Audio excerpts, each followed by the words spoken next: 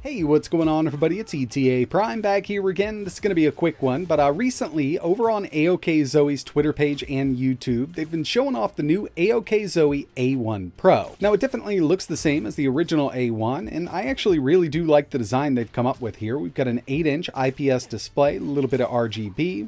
You could get it in a white color or this blue with the yellow accents. And just looking at it, it's not too exciting, but what makes the Pro so special is the APU they're going to be using. This is based on Zen 4 with RDNA3 graphics. It's a Ryzen 7000 series chip, and in fact, we know which APU they're going to be using because there have been some leaked Geekbench benchmarks with that AOKZOE A1 Pro so far. And from what we're seeing, this is definitely looking like a powerful mobile chip, but aside from the A1 Pro, they've also posted a few images of the upcoming A2.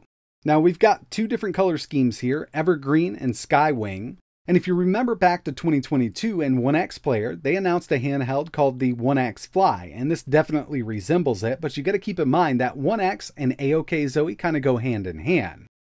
Either way, it looks like with the A2, we're also going to get a flagship 7000 series chip. This isn't going to be a Mendocino chip here, and I'm not sure if they're going to go with the lower end version, but we kind of suspect this is going to have that same 7840U that we're going to see in the A1 Pro. 1080M is expected to have 12 CUs with that clock up to 2700 MHz, but what can really make a difference with these integrated graphics is that RAM speed. If you take a look here, these new 7000 series chips will support up to LPDDR5X at 7500 MHz. And if they're able to use that, we're going to see a significant jump in iGPU performance. And over on the official AOKZOE YouTube channel, they've posted a few videos with this chip here running a couple different games. We can check out the performance so far. Again, still an engineering sample, really early for this chip, and drivers will improve. But I'm really excited about these handhelds, and I can't wait to see what Zen 4 paired up with RDNA3 can do in these things, and we're definitely going to see more come to the market in 2023, so keep an eye out because a lot of manufacturers will be swapping over to RDNA3.